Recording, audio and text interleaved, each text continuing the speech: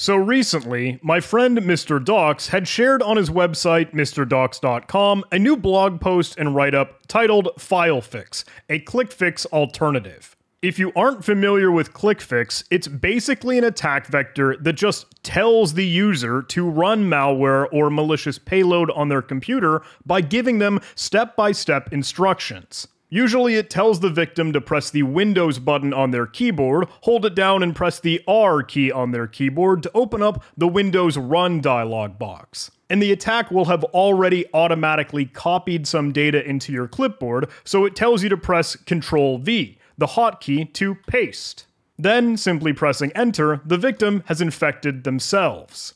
Now obviously this relies on the victim falling for the trick, but this has been running rampant for the past year, and as it turns out, it's effective. People will fall for it. Hackers, threat actors, and adversaries will take advantage of things like this, so it's worthwhile for us to know how they work and what they look like. So Mr. Docs in his blog post was talking about another way the click-fix attack could be carried out. He mentions how simple and silly this technique is, but also includes the news articles and headlines that show the cybersecurity industry has been seeing this everywhere. The thing is, the first step of this click-fix attack is to use the Windows Run dialog box, that Windows key and R hotkey on your keyboard. So he wanted something else.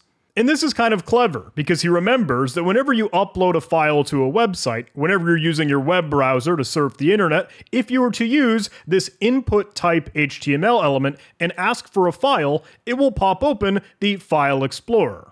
Like as if you were navigating in the folders and files on your computer, just using regular Windows Explorer. The trick here being, if you were to navigate to the address bar at the very top of the program window, rather than typing in a location or file path on your computer, you could run a command. You can just run a program on your computer if you type in the full path. But built-in binaries, like things in the regular system path, could open and run just fine if I press Enter. Here as an example, I've opened up Notepad, but that could just as easily have been any malicious payload, all to stage and run malware. Thing is, whenever you choose a file to upload to a website, you can do the exact same thing. The behavior is the same, and you can run any command. Now, doing this within the web browser will obviously spawn that child process underneath Chrome.exe, Firefox.exe, Edge, or whatever browser. Granted, that's the case if you were to use this HTML element with the input type equals file and click to upload, but you could just as easily tell the user to press the Windows key and E on their keyboard as the hotkey to open up Explorer. While that trick works, then it's a matter of making the lure.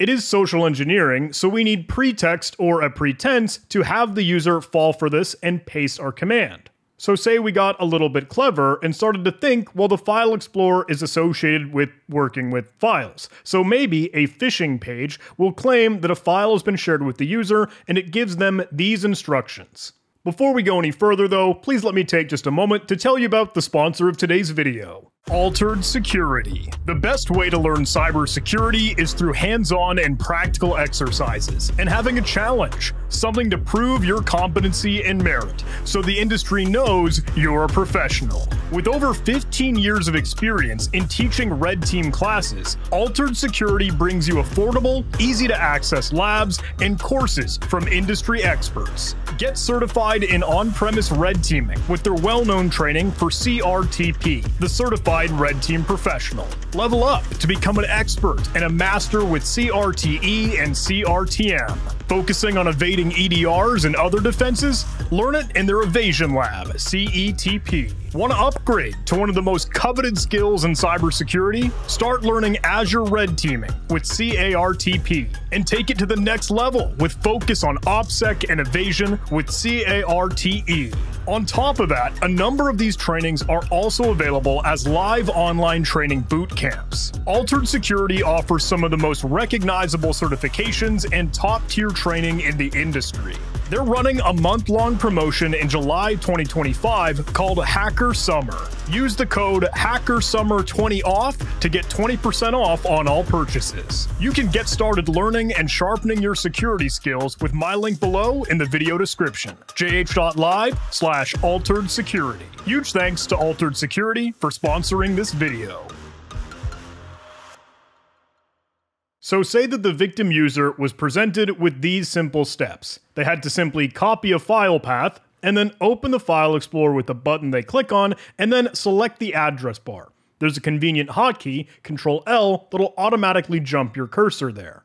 Then they could paste in the pre-populated payload with Control-V as another hotkey and press Enter. Now you could hide the command that you want to run alongside a comment and then tucking in the actual file path or whatever you use to mask and tuck away the actual payload. Mr. Docs shared an example here for us with a lot of HTML that we could copy and paste and see this in action. This puts all the capability into one single HTML file. We can open up a text editor, I'll use Sublime Text, and if I paste this in, you'll see it includes all the JavaScript as well as the CSS or cascading style sheets, so it's one individual file. Now just to experiment with this inside of our own local virtual machine, we can open up the web page that we would naturally see out on the internet. Mr. Docs made an HR policy document available to you. It says to access this file, we can follow these steps below, with the first step being copy the file path. We can click into this, and it'll automatically copy for us. Open the File Explorer with the button below and select the address bar with Control-L being a hotkey to jump there.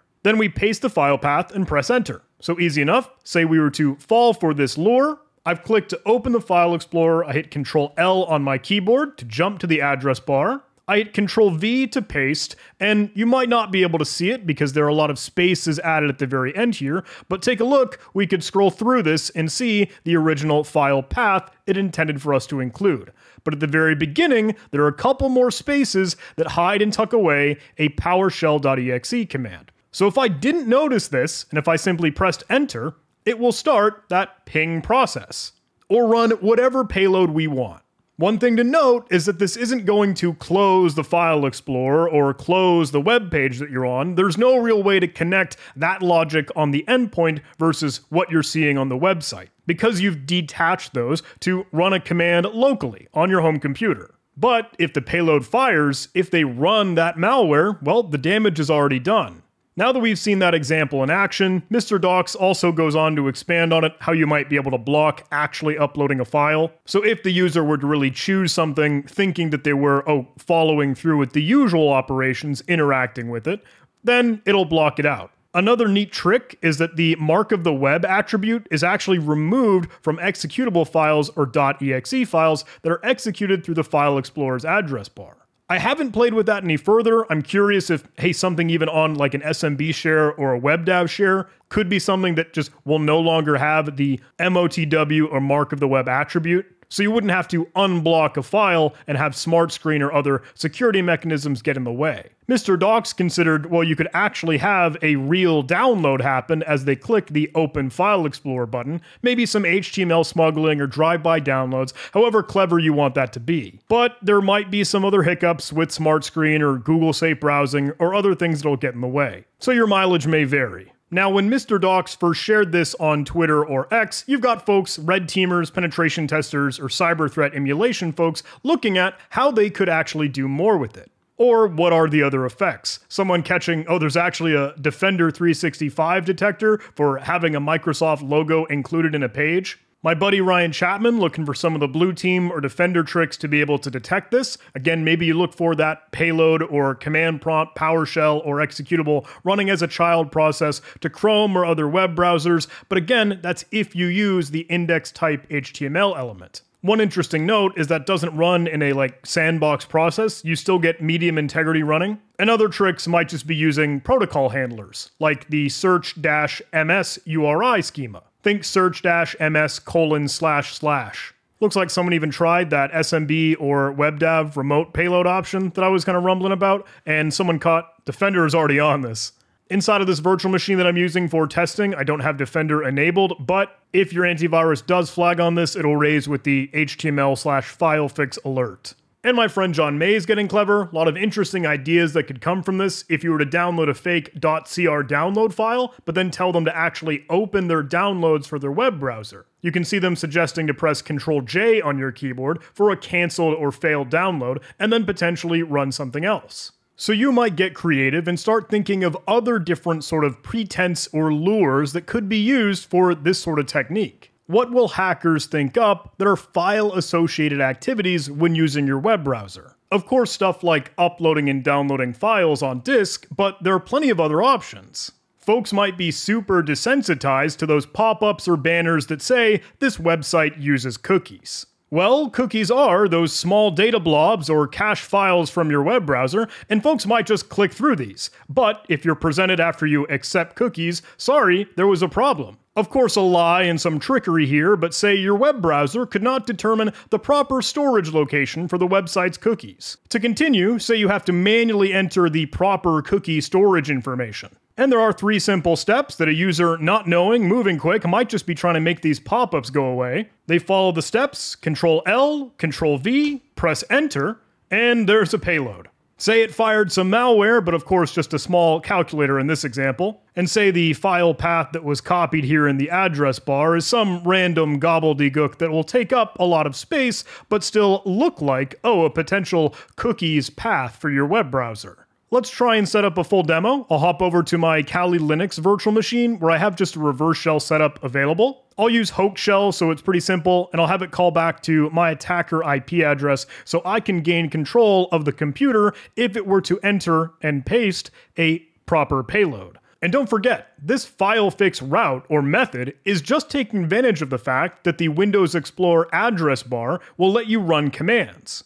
That file picker window doesn't have to be open just from uploading a file or that input type file HTML element. If you were to save a file in your web browser with the Control-S hotkey, it opens the Explorer same way. You could try to hit Control-O to open a file in your web browser, and it does the very same. And of course, the Windows key and E is gonna let you do the same thing as Windows key and R, you just have to now click Control-L to get to the address bar. So here's another alternative that uses Control-S to really look like it is saving cookies, but it's of course pre-populated the clipboard and we just need to paste in a payload. Let me put these side by side so we have the victim on the left-hand side and the attacker on the right. And if they were to fall for this, Control-S, Control-O, Windows key and E, whatever the case may be, Control-L to get to the address bar, Control-V to paste in the payload, and Enter to get our callback. Again, this isn't pretty because all of these windows will still be open, but if the payload fires and they've already got access or been able to do whatever they want to do, well, they fell for the bait. So that is the FileFix little technique. It is simply taking advantage of the Windows Explorer address bar. It is ultimately doing the same thing as the Windows key and R run dialog box, but putting the payload and pasting it in a different place that might look less suspicious. Hackers and threat actors and adversaries may be using that technique, and I think it's worth knowing how it could all come to life and all the other ways it could be done. Big shout out to Mr. Docs. I think that education and awareness is the best that we can do to stay vigilant against stuff that could very well trick us, especially against trusted patterns that we might just be desensitized to, as is the kind of conundrum with the original ClickFix and now FileFix.